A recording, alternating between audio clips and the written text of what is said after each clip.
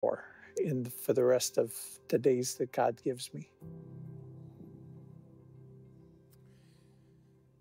Someone much smarter than me once said, the money that you earn will establish your standard of living, but what you give away in your life will determine your standard of life.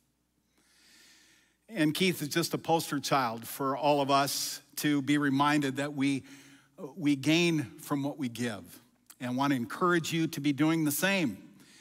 And he's a great poster child for getting beyond all of those excuses that would be so tempting to keep us just sitting at home doing nothing.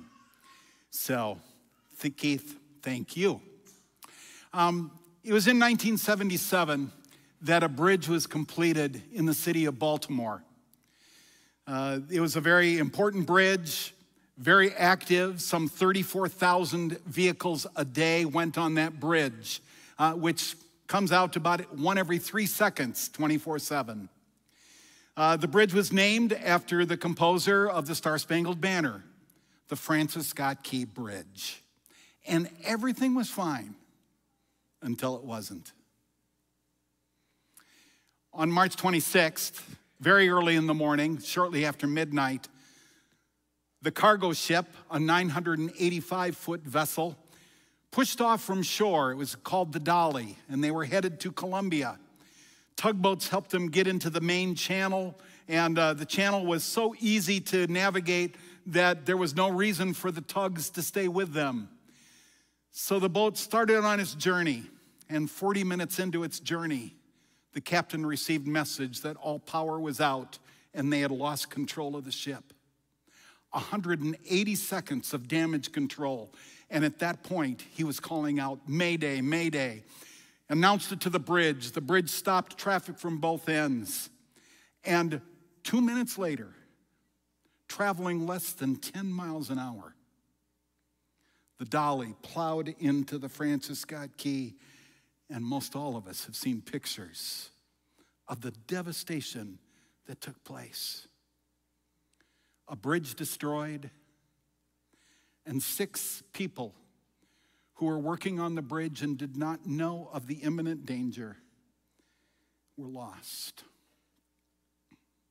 Everything was fine until it wasn't. As you can imagine, there's an investigation going on because we all want to know the answer to the question why. And if we can figure out what's going on, then we know where litigation should be and who should blame, who should be paying for all these things, because we want to know why. It's just a driving question for us. Why did this happen? We just can't even accept that it was just an accident. There has to be a why behind it. And that question is one that haunts us. And that for those of us who live far away from Baltimore, we've had our own things plow into our life. And they've left us just devastated. Everything was fine until it wasn't. And if we can find a bad guy in the picture, a villain to blame, it helps a little bit. If the person who dies was elderly and we can say, well, they were old, it helps just a little bit. If we can find that the problem with the crash was a defective part on a car, we can blame that and we know who to sue. And if the problem was a defective driver, then again, we have a point to focus our anger and our rage and our frustration. But what do you do when none of that is quite so clear? When the natural disaster hits and the tornado rips through and takes one house, skips over the next, and then hits the next one. And in that randomness, we were the one who got hit. Why? Or out of the blue, we get the call that a loved one, and heaven forbid a child, has taken on this weird thing and their body has just gone crazy, and within less than 24 hours, they're gone. And we can't find any reason. They're just gone. Why? And maybe worst of all, when evil is involved and someone is attacked, a daughter is abducted, a loved one is murdered and discarded like they mean nothing. And we sit back in the rubble and we look around and say, why? It's a hard question. People with deeper faith and higher intellect than me have proclaimed that the question of why is probably the hardest question of all. Why? Even for those of us who have faith, we're opened up to a whole other series of why questions as well. Why? Why, God, did you allow this to happen? You're supposed to be a good God, and if you're a good God and creates good things, why did this happen? And why didn't you stop it? You're an all-powerful God. That's what I proclaim and believe. Why did you not stop this evil? And if you didn't see it at the beginning, why didn't you intervene? I believe that you're a God who answers prayer. And we've been praying, and everybody I know has been praying, and we prayed and prayed and prayed, and we didn't get the result we wanted. Why?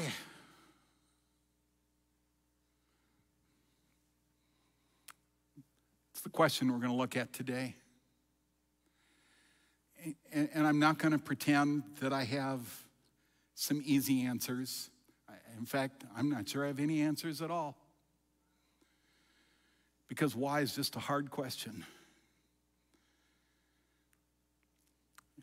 And I know there's some of you who've been through some incredibly difficult things in your past, and for whatever reason, you've come to a point where you're at peace, and you found that there is life after death, and you found that life in you, regardless of what's happened. But there's others of us who we just get stuck. We get mad. And you know, and I know people who are just mad at God, and due to something that's happened, they've walked away from him. And in part, this sermon is focused more on those type of people and those kind of hurts that you and I carry. And we're going to look at some biblical examples in just a moment, but before we do, I just wanted to think a little bit more on why is such a hard question. Because it is. It's the hardest question. And I think the first reason that I talk about that why is so hard is that it is both an intellectual question and it is an emotional question. And both are happening at the same time. And intellectually, we need to engage our intellect on it. And there's some concepts that we have to wrestle with. You know, for example, that if God was going to intervene here and stop this evil from happening, then to be a righteous God, he would always have to stop evil before it happens. And if he always stopped evil before it happens, then there's no such thing as free will. And there's a whole line of argument that we could talk about. And some of you are saying, yeah, and some of you are going, but wait. But it involves the intellect. And when we engage the intellect, some of it is quite philosophical. And I know people who like philosophy and like the circular arguments and how it comes to reason and abstract theory. And I'm just here to tell you, I'm a farm kid from Minnesota, and philosophy is not my favorite. I like things that are more linear, and you come to a straight and easy answer. And why has no straight and easy answer? So you're going to have to engage your intellect. And over the past couple of weeks, I've engaged some people who've wrestled with this, from a David Hume to a Richard Dawkins, both of which would have nothing to do with God. And I'm just here to tell you, when I spent time with them, I found no hope. And I spent time with C.S. Lewis and others, and my current favorite, John Lennox. And when I listened to them and their reasoning and followed along, my heart was at peace, and I found reason to hope. But you have to engage your intellect. But there's no easy answer. And of course, as I mentioned, it's not only your intellect, but it's your emotions, and your emotions are involved. And they become so strong, and we hardly know what to process. And most of you know that when you're emotionally involved in something, it's hard to be logical. Can I give you an example? It's very common in our world. It's when a boy and girl perhaps in their teens, have expressed their undying love for each other, and then one of the two decide that their love is not undying, but it's dead, and they break up.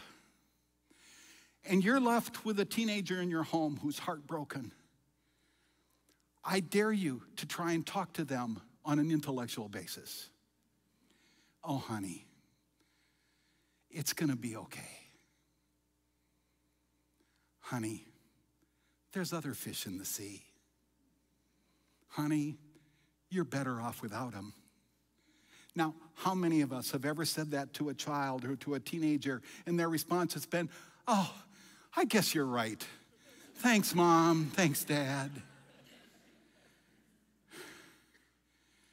No, that angst, it's so common. In fact, it's so common that a songwriter by the name of Taylor Swift has made $1 gazillion writing songs for that audience.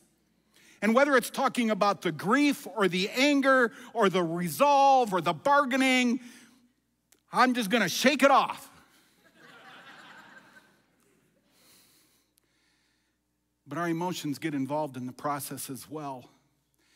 And it might take time for us to find an answer that helps us rest. It's a hard question. Another reason it's a hard question is that we hate unanswered questions. So as soon as we hear the question why, most of us are going to want to step in and say, well, let me tell you why. I had to get over that. Because boy, both as a man and as a pastor, throughout my years, when people come to me, I want to be the answer man and give them an answer. And I've joked with some people is that I have finally learned at this point in my life the freedom of ignorance.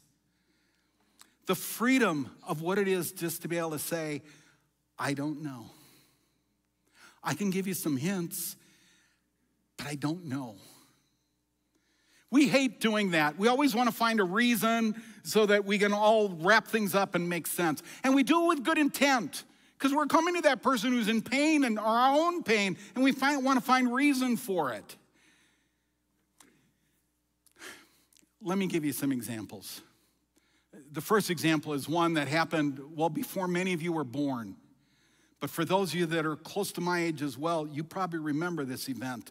It happened in 1982. There was a young Christian man who had just, for the last 5 years, had impacted his generation. He impacted me.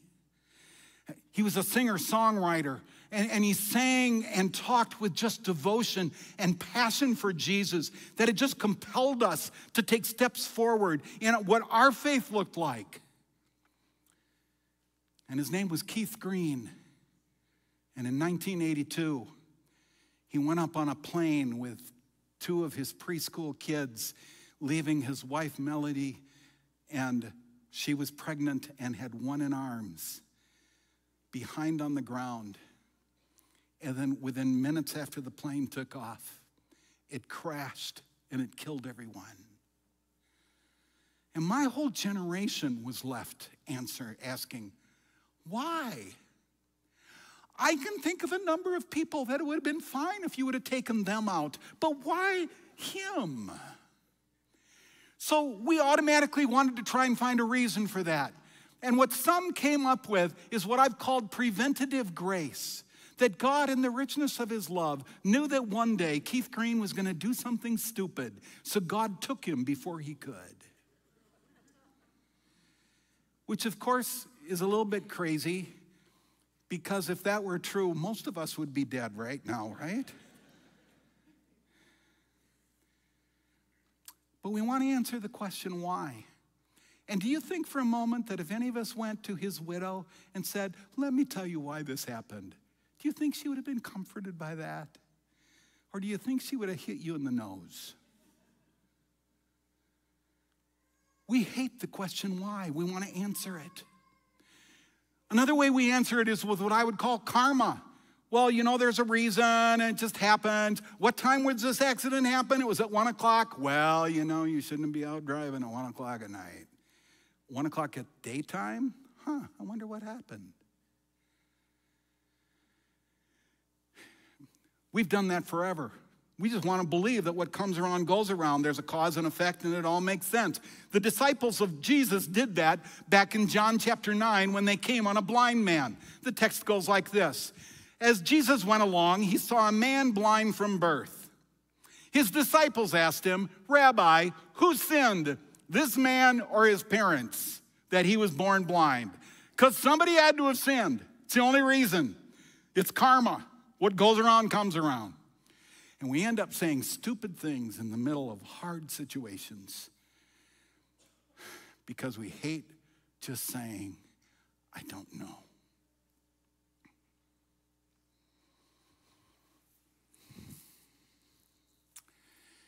Another reason that it's just hard for us to grasp is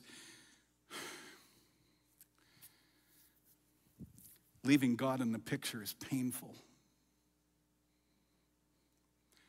Because as I mentioned, this silence comes and we just say, God, where were you? It feels like you stood by and did nothing. And it's a hard thing to resolve. But let me tell you, taking God out of the picture is even worse.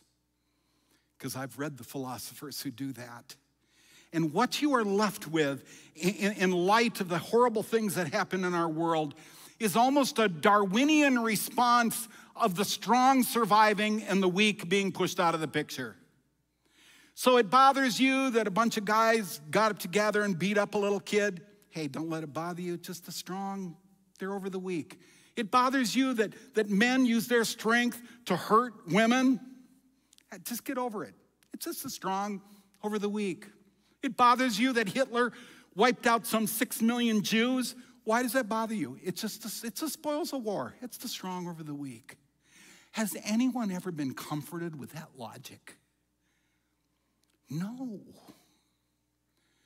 It's just a hard question. But let me assure you that taking God out of the picture does not make it easier. I would argue that it makes it worse. So, with that in mind, I'd like to just take you on a road trip through the Bible. We're going to stop by at 4 different places. I'm not going to stay very long at any of them. But perhaps we can learn some lessons from those who've gone before us on what do you do when you're on the tip of the spear. The first example I'd like to share with you is the example of Joseph. If I had a month of Sundays, I could probably get to the bottom of Joseph. But today, in just a few minutes, could I just remind you of a few things? His story is told starting in Genesis chapter 39 and all the way through chapter 50 and beyond. Joseph was number 11 in the line of 12 sons. He was Dad's favorite because he was born as the oldest boy to Dad's favorite wife. Already, this is messed up. As you can imagine, his 10 older brothers didn't like Joseph very much. So on first opportunity, they took him and they sold him to a troop of slave traders. Do you think he needs years of therapy to get beyond that? I would think so. That's trauma. He gets sold to a guy named Potiphar. Joseph is faithful in all his detailings. But Potiphar's wife makes a pass at Joseph, and when Joseph doesn't respond and instead says, no, I'm not going to do that, the wife claims that Joseph tried to rape her, gets him thrown in prison. Talk about trauma, reason to be angry and bitter. Boy, Joseph had it. In prison, he was good and faithful, helped lots of people out, and every time he did, he said, hey, please remember me when you get out. You know how many of them remembered him? None. And as the years went by, you would have thought that Joseph would have had this heart that was consumed with bitterness, and I can't wait for the day when I get my chance, and I'm just going to pray I get my chance. Then vengeance is mine, saith Joseph.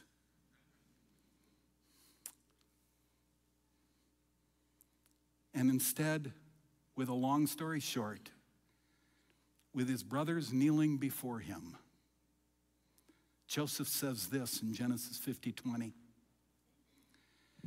You intended to harm me, but God intended it for good to accomplish what is now being done, the saving of many lives. Wow. How did he do that?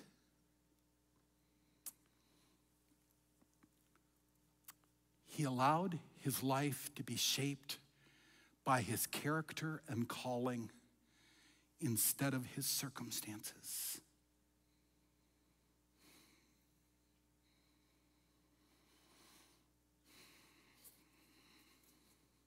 It's a little lesson I learned from my wife when a difficult thing happened to her. And her first response was, I wonder what God is up to in this.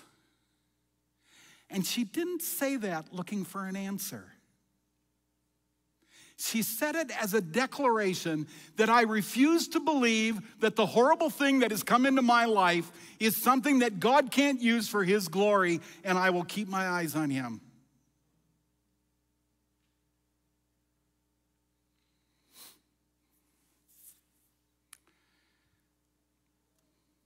I can learn things from Joseph when circumstances aren't working out quite like I think they should. How about Job? Job, there's a whole book in the Bible by his name. I'm just going to read a couple of the few verses at the beginning to describe who Job is. Verse 1. In the land of Uz, there lived a man whose name was Job. This man was blameless and upright. He feared God and he shunned evil. He had 7 sons. He had 3 daughters. He owned 7,000 sheep, 3,000 camels, 500 yoke of oxen, 500 donkeys. He had a large number of servants. He was the greatest man among all the people of the East. He was the man. And we're already told he didn't do anything wrong. And in the seasons that followed, he lost all his wealth. He lost all his kids. He lost his health. So he was at the point where he was covered with open wounds that he would scrape because it itched so much with a piece of pottery. And in the midst of that, he lost the love and support of his kind and gentle wife, who came to him, understandably so. His wife said to him, are you still maintaining your integrity? Just tell God where to go.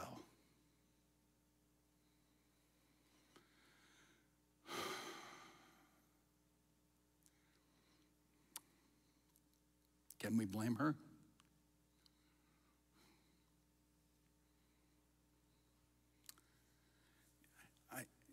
There's lots of layers to the book of Job that we're not going to have time to go into today, but I'd just like to highlight 3 different things that Joseph said with very little comment. The next verse, in response to his wife, he said, you are talking like a foolish woman. Shall we accept good from God and not trouble? And in all this, Job did not sin in what he said. And isn't it amazing how when good things come our way, we're so happy and blessed? And the moment something tough comes our way, where's God?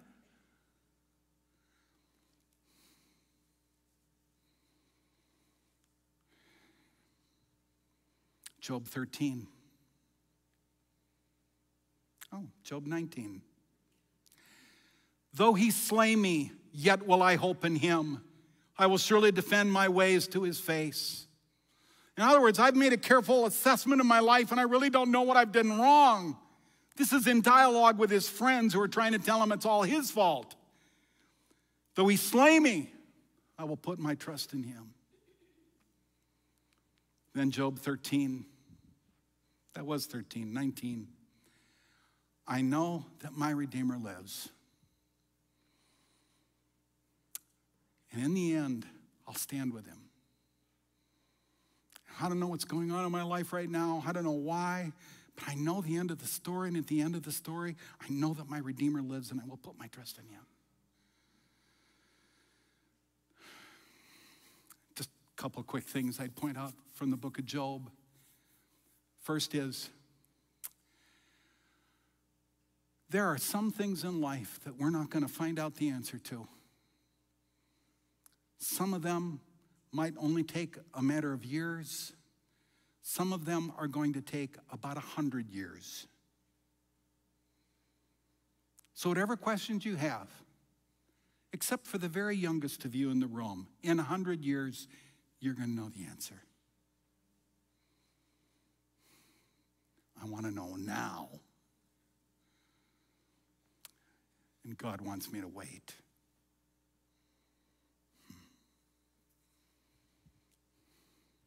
The other thing I was going to mention for Job, remember, if you remember the story, he had 3 friends.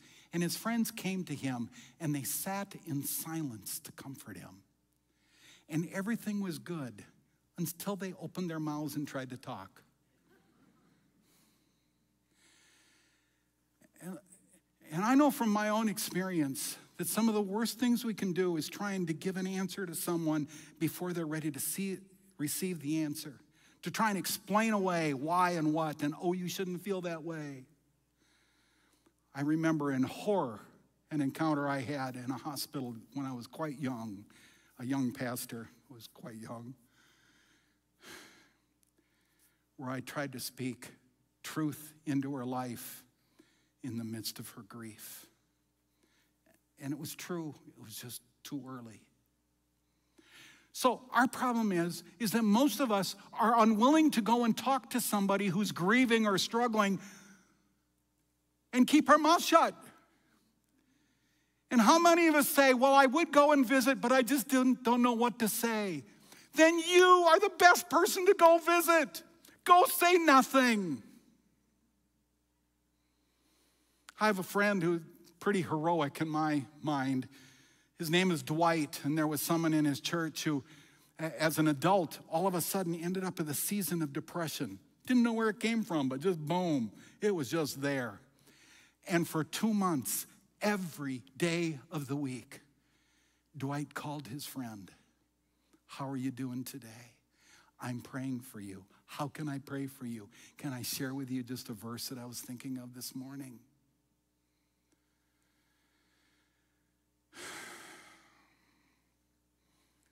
That's ministry of presence. Show up.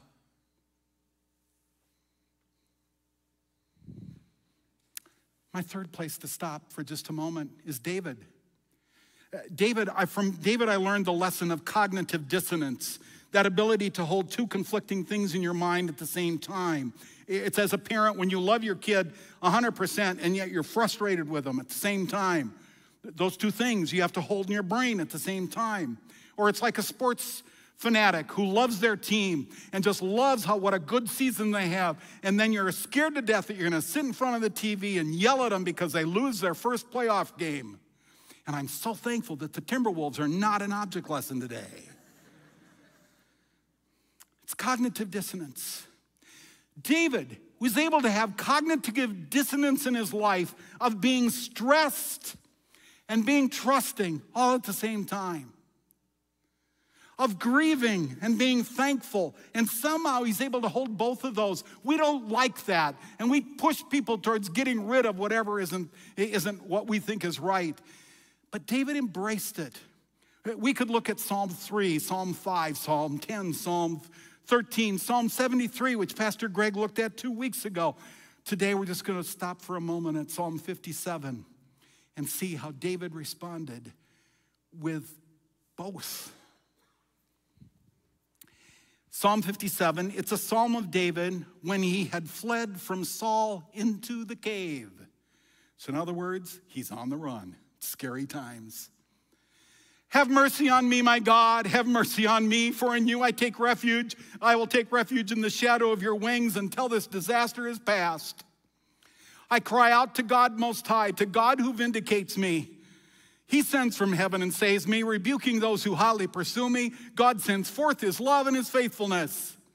I'm in the midst of lions. I am forced to dwell among ravenous beasts, men whose teeth are spears and arrows, whose tongues are sharp swords. Take a breath.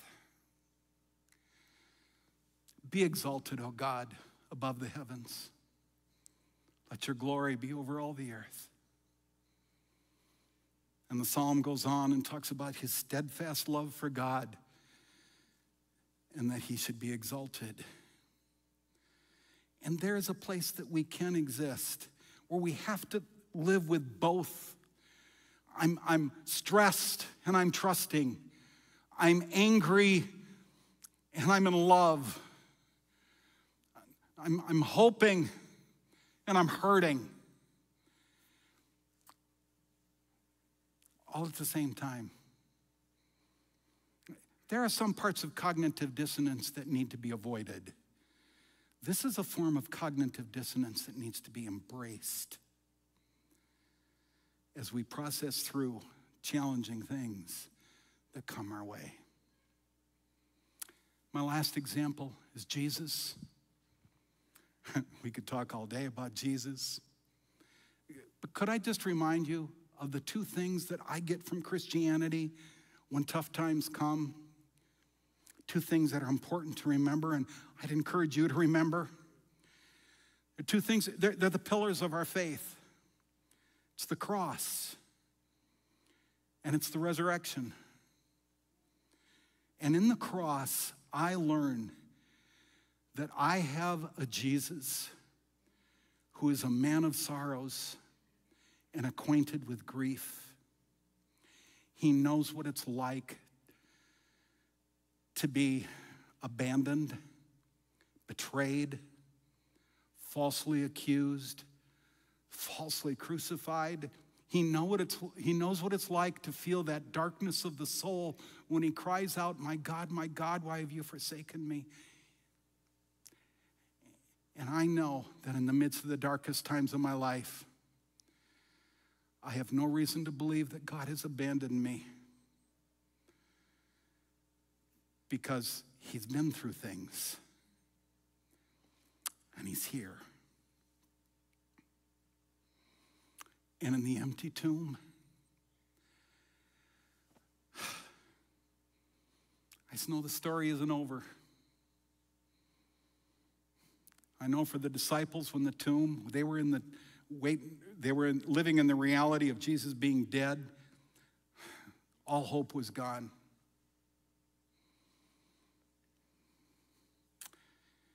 But we sang about it earlier. It was all dark. And then light burst forth. And I know that my Redeemer lives. And I will put my trust in him. And I wish I had all the answers now, but I don't. But I know someone who does, and I will put my trust in him.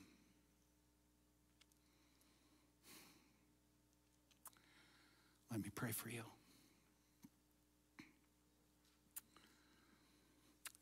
And Lord, I think I have cognitive dissonance right now, because I'm so thankful for who you are, and I'm so thankful for the way you revealed yourself to be faithful to so many people who I know in this very congregation who suffered deep loss, and they have found hope and grace and strength in you. And thank you. And at the same point, Lord, I just feel for those who I know are still struggling. They're mad, they're hurt, they're empty. And I pray that in the midst of their pain, that you would reveal yourself to them as a God who's good, as a God who is able, and that in their own life, that there is life after death, and that whatever has died or is in the process of dying for them right now, help them to know that there is life after death. And while we wait, we'll keep our eyes on you. Amen.